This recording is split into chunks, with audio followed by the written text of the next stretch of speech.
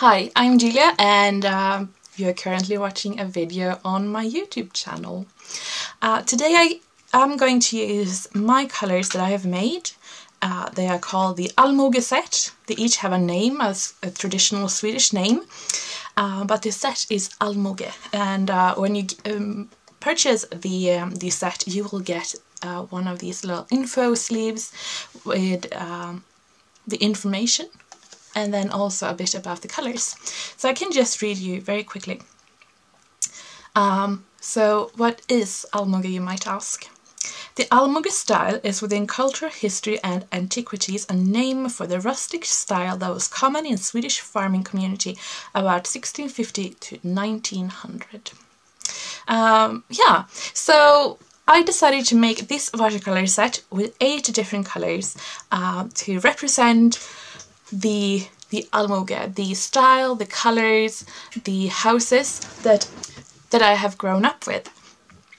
Here in Sweden, where I live, out in the woods, a lot of the houses look very similar. You might recognize them. I have a few examples here, and we're going to draw some today. All pretty much having the same kind of colors on the roof, on the walls, white trim all around, but they all look so very unique. And I decided to design this set, and I'm going to read this little spot right here. Since starting making watercolor paints, I have dreamed of making a set of colors that truly are Sweden. For me, there is nature and the houses. I wanted the old pigments and recipe to be able to make something new. And that something new will be whatever I decide to paint and whatever you decide to paint. Now, I have had this set in my shop for about half a year, and I have shipped it all over the world, which is just amazing that so many are interested in my take on what is Swedish. So we have a few ochres, we also have some red iron oxide, which is this sort of falröd, we call it. Also have a very granulating green, just to get that sort of a little bit of foliage around the house. So I designed this set specifically to be able to paint the houses, and this is the first painting I did with the colors. They were not even like complete when I did this, but this is what I had in mind, what I wanted to paint, and the colors that I decided to bring into the set is to help to get this look. So I wanted a light green that granulated a lot, so I could get a lot of texture around the houses, but also be able to use it as doors and that kind of stuff. So this is the red that I've used. Also we have a red ochre. I've used it a lot on the roofs. We have a yellow ochre that is very, very common too. The green we talked about. We also have this blue, there's ultramarine, and it's not that common, like you don't see blue houses, but it's definitely there. And it's also in this one, there's Disa, it's called dove blue in Swedish, and I think it's called something similar in Norway. But yeah, you definitely see this quite a lot. And then we have these two, so we have a raw umber, and we also have a very, very granulating very granulating color right here. And I wanted this to be able to make like the foundations, often made of stone, or on the roof if you have a darker roof. So yeah, that is why I decided on these colors. Now, I hardly ever use colors straight from the pan, and that is true from these two. So I thought I was going to show how I will use it, but also how I mix them to get a lot of variations when I do these kind of paintings. Okay, so today I thought I was going to use one of these. I get them from Jackson's when I order. I typically pick up a few of these sample packs. I think they are great. Now these are Legion in different papers, different colors, and you pick them up and they are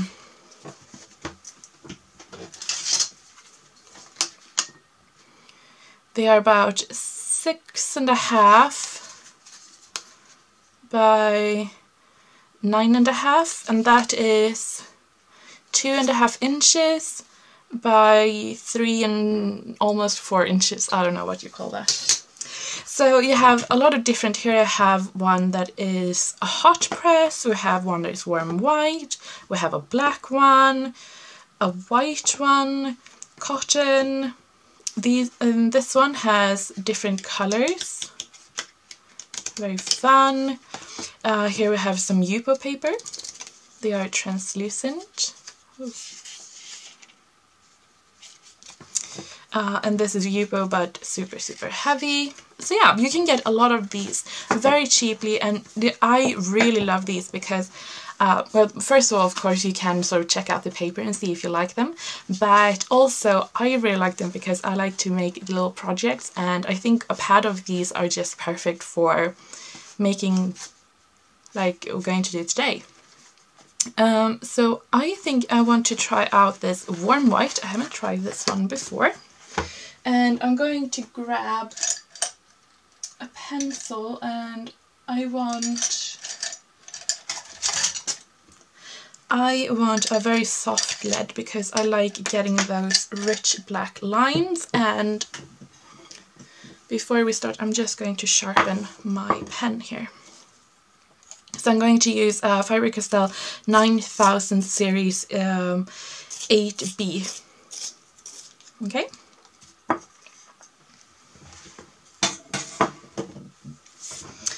Okay. So here we go. And this paper looks really nice. Now, what direction you decide to paint in is up to you. I think I'm going to just look at the houses I've done before and take some inspiration. I often look up a torp on Pinterest and make a board of that to get them, but then more often than not I change the houses just for fun. But I think that when you have done so many, then you sort of know what kind of qualities you like or don't like, and you can sort of shift the elements around where you want them, and also move the house around on your paper to get what you like. And for me, that is the fun part. So I'm just going to make this little house here. It's going to have a glass-in porch, and let's see, I think we need a window down here. Definitely a kitchen window here.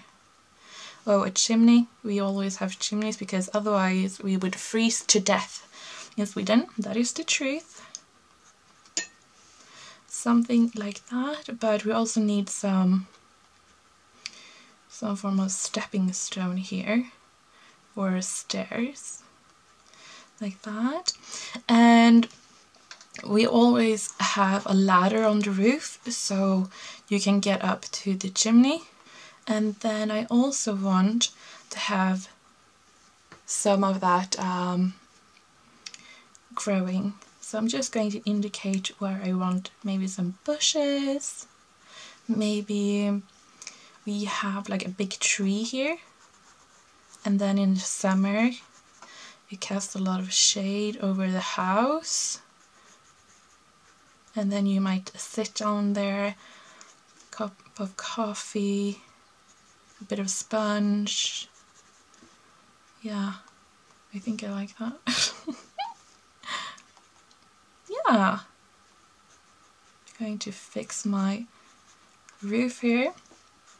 Now this is a very small dimension, of course, so I would say go either two ways. Either just paint over and then come in later with the white, because it is tricky to save the white here, or use masking fluid. But for the sake of this video I will just try my best, I think will be the best option here. Okay, so we have something like that. I'm going to pick a very narrow brush because we don't need a lot of surface here, or we don't need to cover a lot of surface, I mean to say. So I'm just going to take this. I used to have these in the shop, but they have sold out, so yeah, no more. Okay, so what I'm going to start with is this Marie, which is a red iron oxide, and I'm just going to go around and trying my best to see if I can save a little bit of white, but it's tricky. I mean, it's small places and I also have pretty shaky hands. So I'm going to do that. Now, this color dries a lot darker than it goes down, but I also want to make sure that I don't have just one like one tone. So I'm going to go in a little bit with Tekla, which is a red ochre, and I do that just to get some variation, and depending on like what day it is or what weather it is, we have a bit of variation, or maybe this house hasn't been painted in forever and the color has starting to fade. So I just want to have a little bit of variation. Okay, and I imagine this house has been standing here a really long time, like most of the houses have, and it's starting to get old, and you know, you should really change the paneling and the roof and all of that. So that is the look I'm going for. I'm going to cover the house with Tekla again, and this color is definitely inspired by sort of the roof, the color of the roof that we have. I'm going to take a bit of Gustav, which is the green color here, and I just want to add a tiny bit here on the roof to sort of indicate that it's starting to, that you need to, like, if not change it, but at least clean it. And doing the same on this little porch roof. I'm going to like that, and then a little bit of green here too. And this is why I wanted this color to granulate, so you can really get that texture. Now we're coming up here to the house, or to the front, and I really want that to be white because that's usually how we do with the porches. So what I want is just having a darker color to sort of do that shadow. So I'm just going to take some Svea, which is an ultramarine, and then I'm going to use Stig, which is the raw umber, and I'm just going to mix them together, and this will create a cool grey, depending on how much of each you mix in. But I just want to add in a little bit of shadow here, and then some paneling here. It could be windows or just paneling, but just some shadows. For the doors, I'm going to use Disa, which is that traditional light blue grey we have, like so. Okay, and then just to get a little bit of context, I'm going to go in here with Gustav again, over where I want the green part. And I'm going to just go in with a clean brush and wet, and I'm going to let that flow out. And that way I can get some texture both from the color and also from the actual technique. And I'm going to do the same here on the trees. And by doing it this, I'm going to get a background color that is very, very soft, but it still tells something, and you still have the focus on your house. Okay. Now I'm going to let this dry before I'm going in with the windows. If this painting had been a bit bigger, I would have a bit more room, but I don't want this to start bleeding, so I'm going to let it dry. And while this is drying, I'm hoping we can take this off. Oh, okay. And we can start a new one.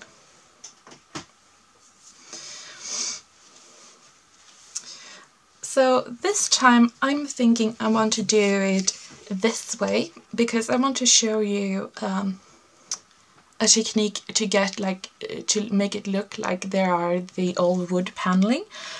So we need to have a little bit of a bigger house. Okay, so I'm going to paint this house from the side. And I'm going to exaggerate a little bit just so we have a little bit more room. So imagine something like this, and then we have the entrance going in here instead on the side. And again we have those stepping stone, and then we have the door here. And just regular traditional windows.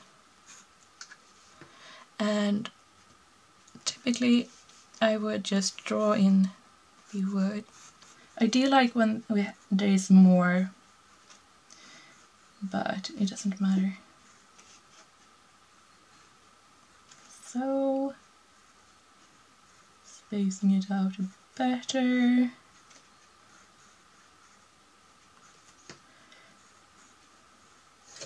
Okay, something like that instead. And we can add some details here in the door. Maybe we have some windows in the door, typically do. And yeah, I think that's nice. Okay, so in here we're going to do the same. I'm going to go in with the Marie. This time I'm going to go in quite lightly. And totally forget I was going to have white anyway. Now, I'm very proud of these paints that I've made. They are very pigmented, as you can tell. But it also means that when you're working on these kind of small projects, you need to be quite careful, because especially this one, which is an opaque pigment, it can take over so quickly. So that is just something I need to remember. And especially now, I have to say I'm having a bit of a hard time because my hand is pretty tired and a bit shaky. And also this paper is new. Okay, so what I like to do is add a bit of effect, and by effect I just mean a bit of background, where I just add water when I see it starting to dry. I'm adding a little bit of water so that will run back, and that will create some texture, and I personally love that. Not everybody do, but I feel like when you have something pretty realistic and all of that, I think that is kind of fun when you have a big flat surface to go in with a bit of fun water, with a fun wash. So that is just personal preference. I do it depending on the size I'm working on and how much detail I'm putting into the house. I can show you here. So I'm repainting the houses I have here. So this is the house I'm working on right now, and I really like because it's pretty empty, so I can add in that background and get that sort of a bit of an effect. Whereas the house we just did was a version of this one. I don't have that much real estate to work because you can see the big part of the house is taking up at the front porch. So then I really won't do it because then it would just be too much. But for example here I can add in something to break up, it's just plain space. Okay, artistic reasoning, I don't know if that is such a thing, but okay, we're going to add in some green because olive green. So I'm just going to add in here. And that is also a really great way if you want to establish more on the white outside. So if I had here, I could just go out with green on this side right here if I wanted to, and that could create my white border around the house. So I'm just trying to make sure that I'm mostly concentrating where I want the leaves to actually grow, and then using pretty much just water to bring it down, and that will create a more flowy effect.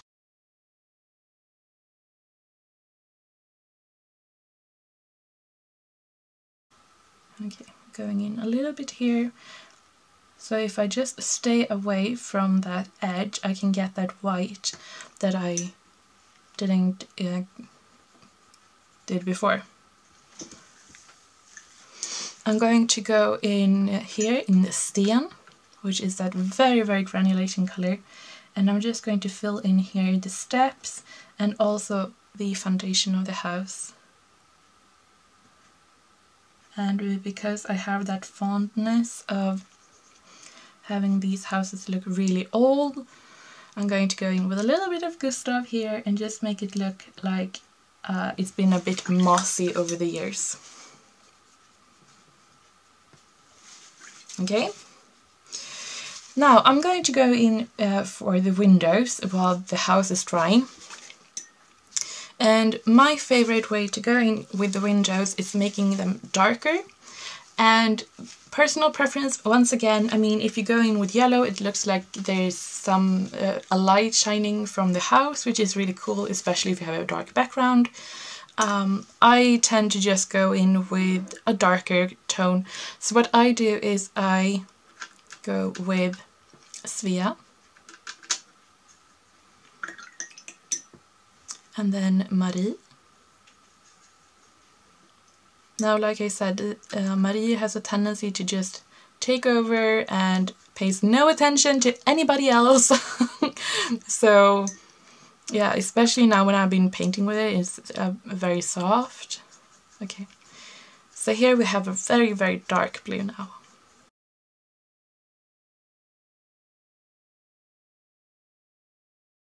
So that is the windows. I tried to add a little bit of white so you can have that little bit of shine. But okay, so it is dry and we're going to continue on with that texture. So the texture is really, really easy. I'm going to take Marie, I'm going to put it here on my palette. I'm going to water it down a bit because I want a nice flow on my brush now.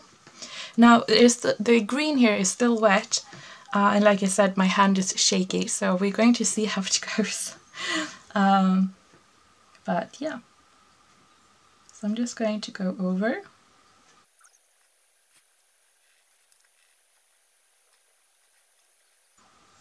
Like that.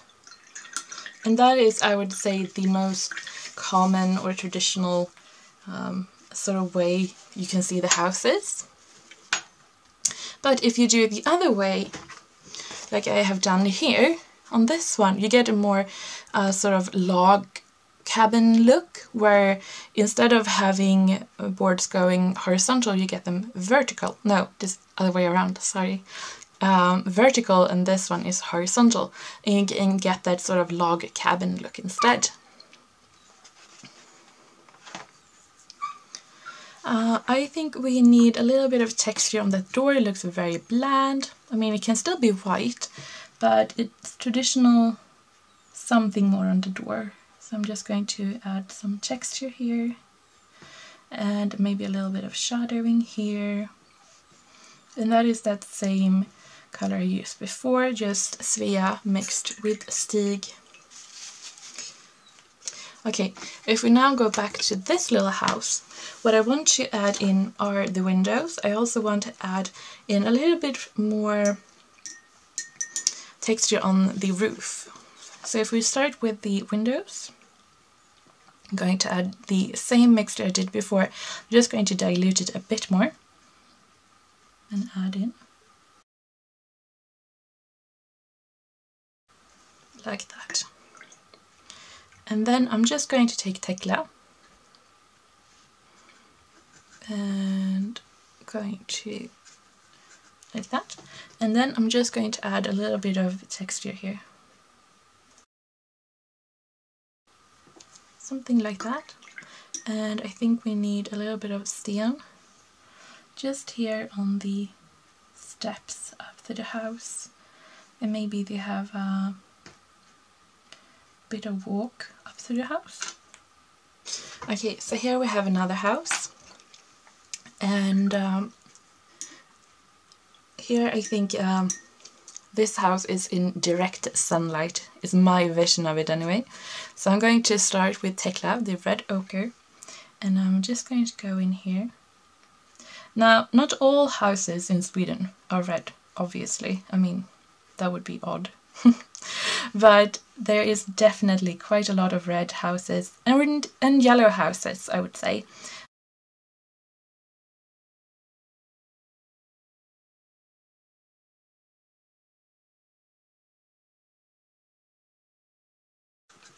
Okay, and we can do another kind of roof. Maybe this one has a grass roof.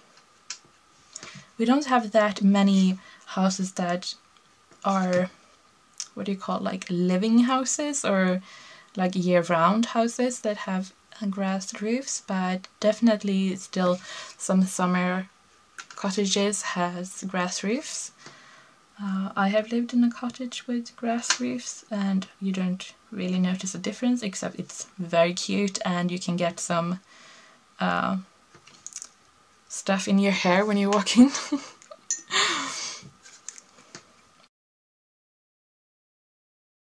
And then having a little bit of grass or moss has trickled down here too.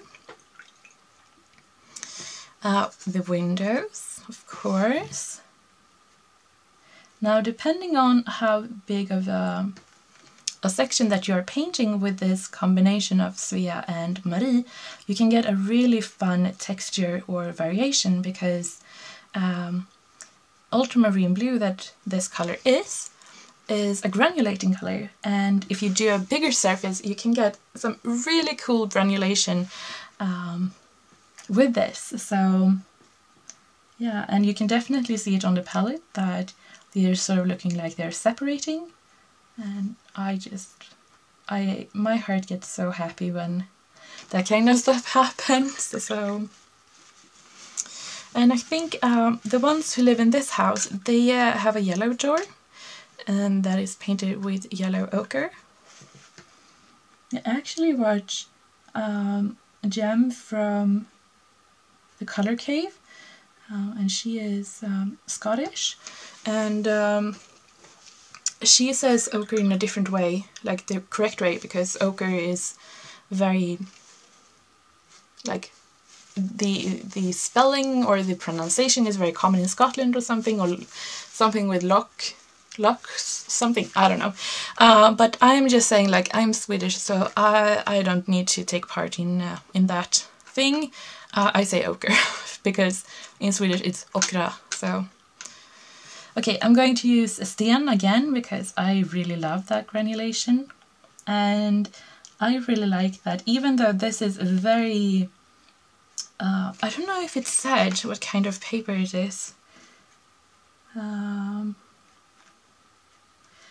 Well, it just said it has a smooth surface, and that is definitely true.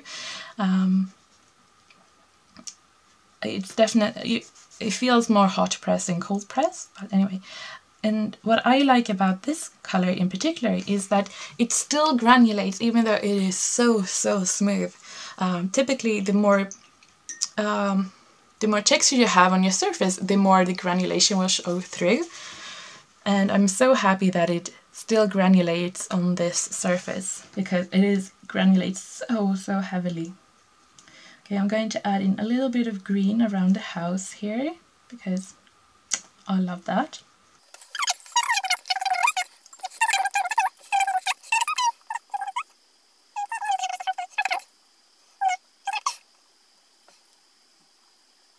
And I especially like when you do this kind of stuff, because the color is opaque, and if you have a little bit of shift you can see it much much clearer. Okay, a little bit more orange here on the roof, I think. And we have this color on our roof, and our roof is pretty green, so I can definitely testify to that. Actually, I think all my uncles and my grandmother all have these kind of houses. So yeah, so that is another house. Okay, so here we have 3 houses painted with the Allmoge set. And I hope you have liked it, this little video here. This is what I had in mind when I created this set, and I would love to see how you use it and what you paint with it. I just feel so incredibly happy that I can make an 8-piece watercolor set. I mean, 8 colors just to be able to paint this kind of stuff, like this specifically, and people will still buy it. Yeah, I don't know, I just feel very, very happy and lucky that it turned out so well. Well, anyway, you can now find both the set and you can find the individual colors in the shop. Most of them are in both full pan and half pan, so if you want a bigger size, I know some of the colors sell out more quickly than others, but also what I want to mention is that now I only have the half pans because these colors are like the samples I did when I was taking out the colors. But if you want to paint bigger, like on bigger pieces of paper, and you work with bigger brushes, I would recommend getting the half pan, or I would recommend getting the full pan, just to make it easier for your brushes to get more pigments, and you also you're kinder to your brush if you have bigger pans for bigger brushes, so that you don't wear out the hairs for rubbing around. That's just something, but like I said, this is my tester pans. Yeah, so anyway, thank you so much. I hope you've liked this video, giving you some inspiration. I hope that you will give me some inspiration, tagging me when you either paint houses or using my colors. I would love to see that. So thank you so much for watching, and I hope to see you on Saturday for a studio vlog, and yeah, bye!